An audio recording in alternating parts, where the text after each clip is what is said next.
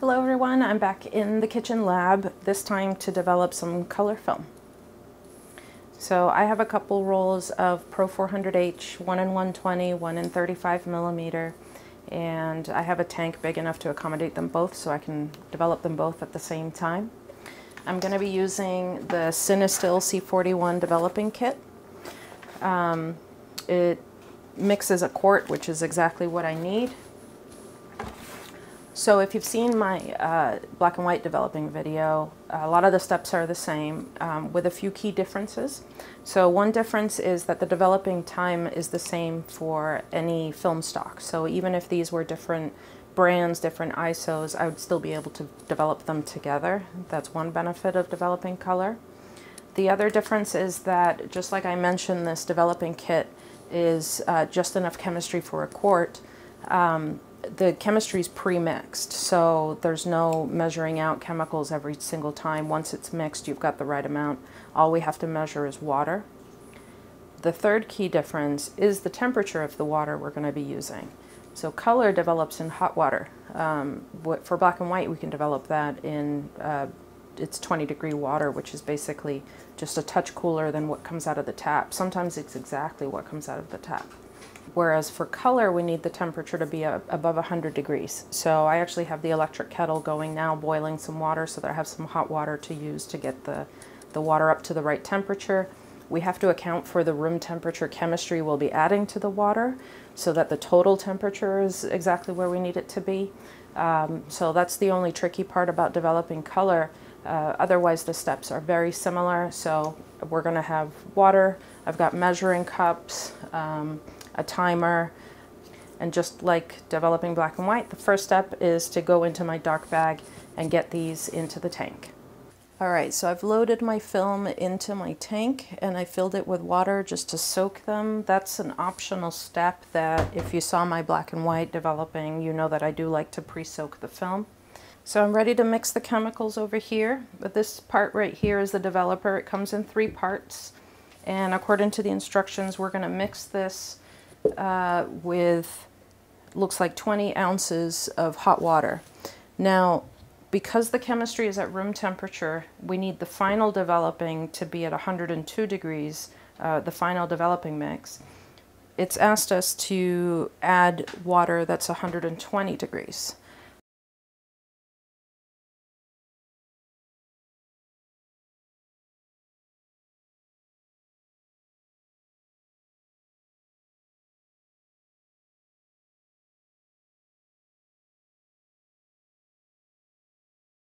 Let's see where we are. We want to be at 102 Fahrenheit or 39 Celsius.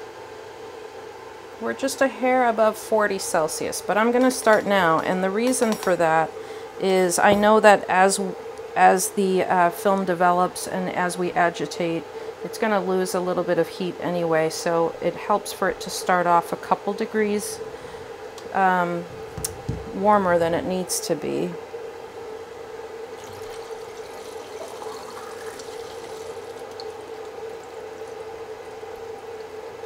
I'm going to start my timer. So you get handy instructions in the box, and our developing time is 3.5 minutes, and very similar to the black and white, we agitate for the first like 10 seconds or so, and then every 30 seconds after. So I'm agitating for the last time. We're in the last 30 seconds of this. I'm going to pour it back in here because this is, all of these parts can actually be reused for a few more rolls. So I'm going to be putting it in here and storing it away. Again, you want to make sure that your bottles are labeled so that you never contaminate your chemistry with what was in there before.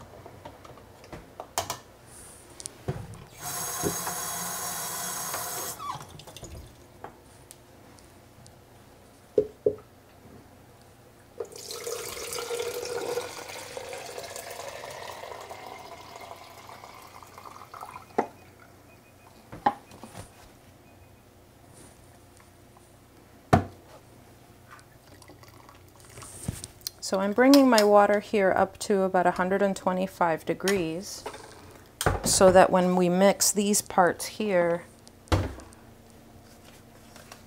the temperature should drop to about 105 degrees, which is the range where we want this next chemistry.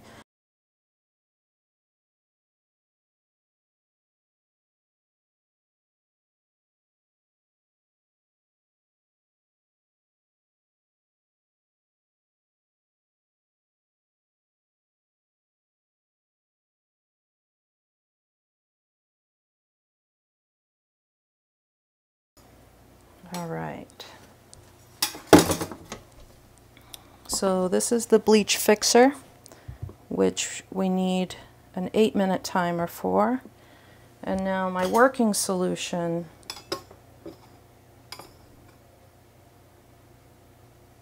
is just about 105 degrees. It's perfect. This one actually has a range from 75 to 105 degrees, so it can afford to lose a little bit of heat in the process.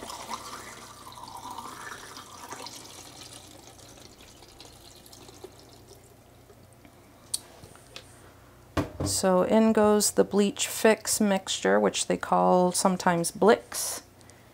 And just like the developer, we agitate for the first maybe 10 seconds, and then every 30 seconds we give it a quick swish around.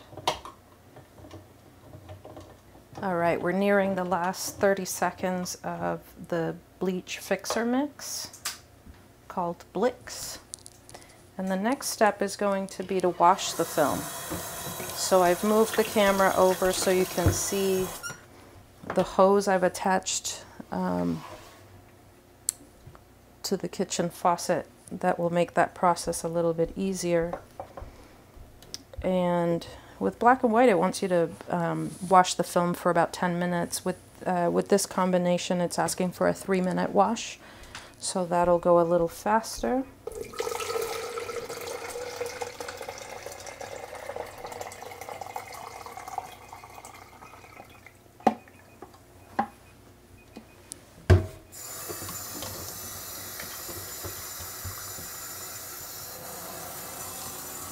So I'll start the washing process here. The hose goes straight in so that the water is circulating through. And I'm going to store the Blix for the next time we use it. Now the next part is the final rinse, the stabilizer. And that one just needs room temperature water, so we can actually mix this while we wash the film. So this calls for 30 ounces of water.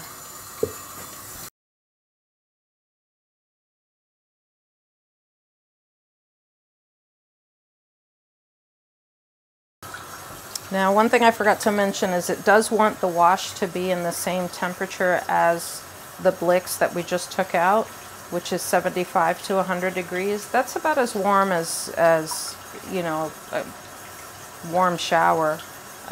So just having a little bit of hot and cold water going is enough for that.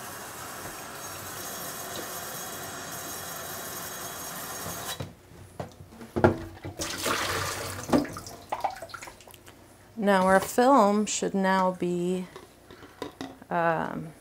visible in the light. And maybe you can see some frame lines there.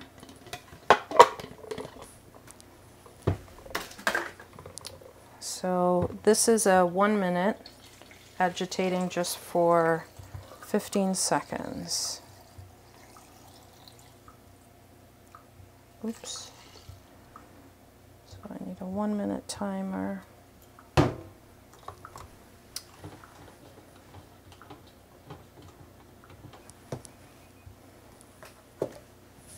All right, we're done with the stabilizer now. We can reuse this, so I'm going to pour it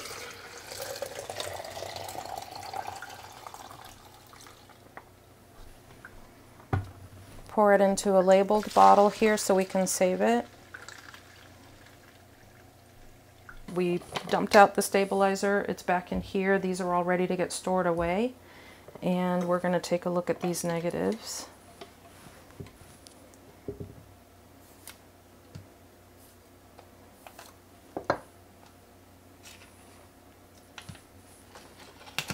And just like the black and white, pull it off of here and just use a Kim wipe to get the excess moisture off.